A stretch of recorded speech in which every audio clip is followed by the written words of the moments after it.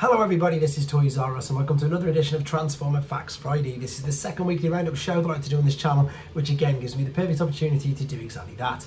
Keep you guys updated with things that are going on in the world of Transformers. I'll let you know what's happening with this YouTube channel and of course my Instagram, which is Toys_R_Us. So I'm finally all up to date with the A to Z. It's all back in alphabetical order and fingers crossed everything from now should actually be in the correct order, as long as I don't forget or miss something out.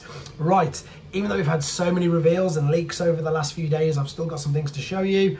And this one, although we've seen before, I always like to highlight it because if you haven't got this particular figure yet, then this person's photography, I Am No Fire, will obviously make you want to go get it. So this is via tfcon, of course, via I Am No Fire's actual website himself. This is Legacy United Animated Universe Optimus Prime, and I was really impressed with this figure because although I've got the original, it's one that's just been sort of sat in a box forever, hadn't really had much play time with it, whereas this one is exactly that. It's fun. I love the extending axe, the fact that it's really poseable, and it's just a great figure, to be honest. So it's good that this has pretty much hit most of the shelves everywhere now. So if you haven't got it yet, hopefully these photos will perhaps encourage you to do so. Go and grab him, and if you've not seen the review on this channel, then as I've said, I've already done the review on him with the transformation process, and he is a very fun figure. Okay, moving on. So we've got a few sightings. So this is Studio Series Wave 23 Deluxe have been spotted in Ireland. So that's your Scorponok and Wheeljack figures. We've got Wave 23 Deluxe and Legacy Wave United Wave 1 Voyager in Colombia. That was a tongue twister. Popmart G1 Transformers blind boxes in Russia. And then Legacy United Wave 1 Voyager Earth Spark. And of course, Year of the Dragon King Crimson Flame in Singapore. So for those of you who are new to the channel or wonder where I get this from, on TFW 2005 they do regular sightings updates throughout the week, so just keep an eye on the website and you'll obviously be able to get the updates the same as that. This is great news for everybody who's backing the HasLab project. This is where you can see the reflection as well. All of the tiers have been hit, so over 16,000 backers already. There's still quite a bit left to go. I do genuinely think, and no, I haven't been told anything, but I do genuinely think that they perhaps will release not another tier, but maybe perhaps another little bonus thing, because I think it's just doing so well.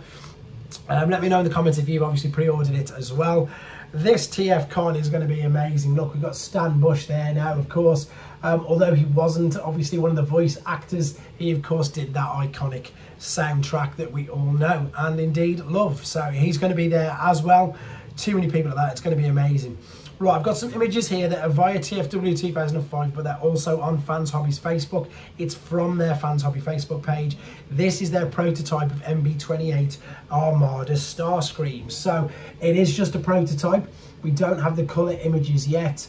And as I've said on previous videos, it's so good that they've gone all in basically on Armada figures and Super God Master Force. So they seem to have left a lot of Generation 1. I know Super God Master Force is Generation 1, obviously, but what I mean by that is not going with your, your regular Optimus Primes. They've gone with your God Bomber, your God Jinrai, etc., and they've gone for Overlord rather than your Megatron and your Armada Megatron, etc.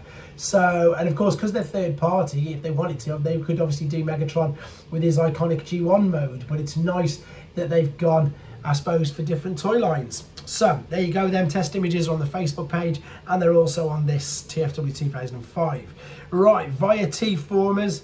No, this isn't actually, sorry, this is via, funny enough, Fans Hobby's Facebook page, because Fans Hobby have this, I suppose, diorama known as the flexed base. What they've done this time though is they've put the Diaclone base inside it and it looks spectacular. So this is the Diaclone reboot toy line that I'm going to show you more images of in a second. These have been able to, I think, purchase for the last sort of two and a half, 3 years. They've rebooted a lot of their old Diaclone figures, basically just updated them. They are huge play sets. This figure in question is as tall as Thrilling 30 Metroplex, and they just look great. It's also the one I've featured in the last couple of videos where Mang Motion's done videos on it. This is just that same figure inside the base that is normally used for Fans Hobby figures, but it just goes to show that it's multi-purpose and you can use it for other figures as well. So that looks really, really good.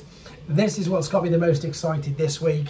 The Mayhem Attack Squad I think it's great. It's a great use of the molds. Obviously, we've got Windsweeper there and Prime Universe Breakdown. And of course, we've got Chop Shop and Barrage. So I'm really, really excited for them.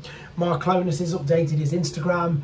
There we go. So obviously we just need Venom now, and then I wouldn't be surprised, guys, if we get the Diaclone stroke e-hobby colours of some of these very soon as well. So that's a great picture. Just Venom's missing from it, but we know Venom's coming sometime in 2025.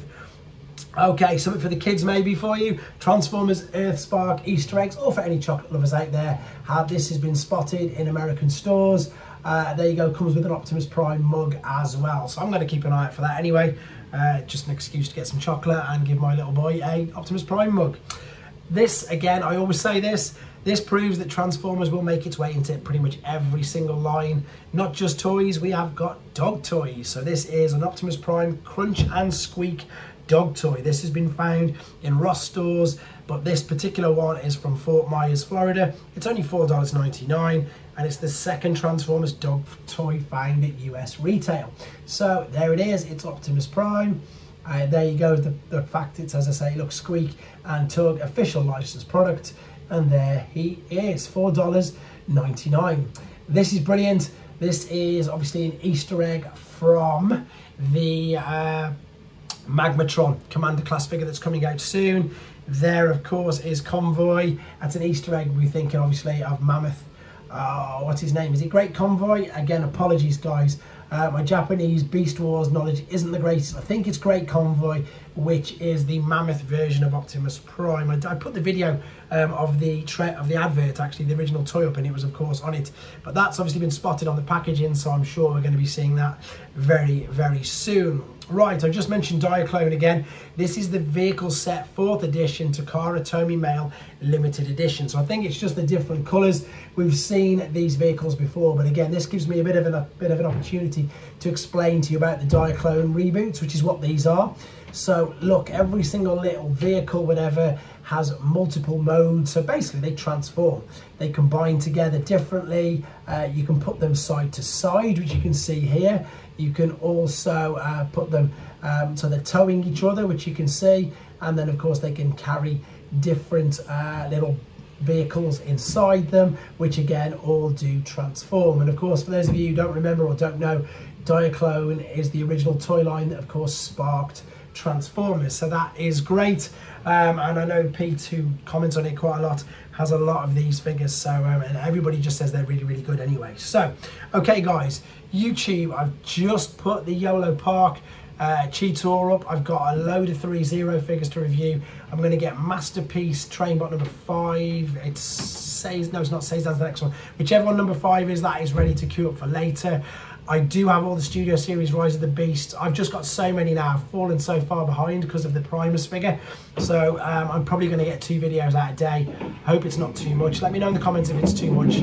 I know a lot of people only watch what they want to watch. But again, because I've reviewed so many different, toy lines, genres, etc., hopefully there's still enough there out for all of you.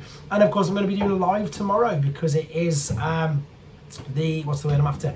It is the first weekend of the month. So channel members, it's your opportunity to win a figure of your choice. So for those of you who don't really know, channel membership is basically just a way that you can support the channel. I don't do a Patreon. I do because I don't want people basically to pay for things that they're only going to get exclusives for. I run the channel on here exactly the same. The channel membership is just a way for people to say thank you for the effort and basically to keep the channel running. But what I like to do is put that back into you guys, the members, and give you the opportunity to win a figure as well. So I'll be looking forward to speaking to you anyway, whether you're a member or not, in the live tomorrow night.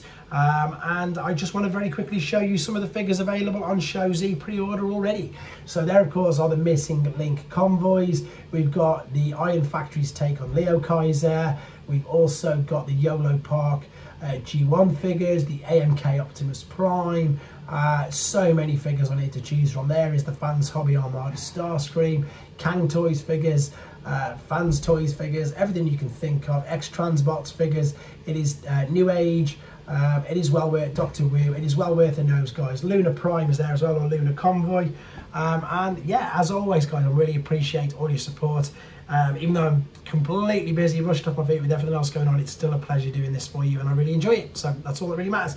Great stuff. Catch up with you tomorrow. See you soon.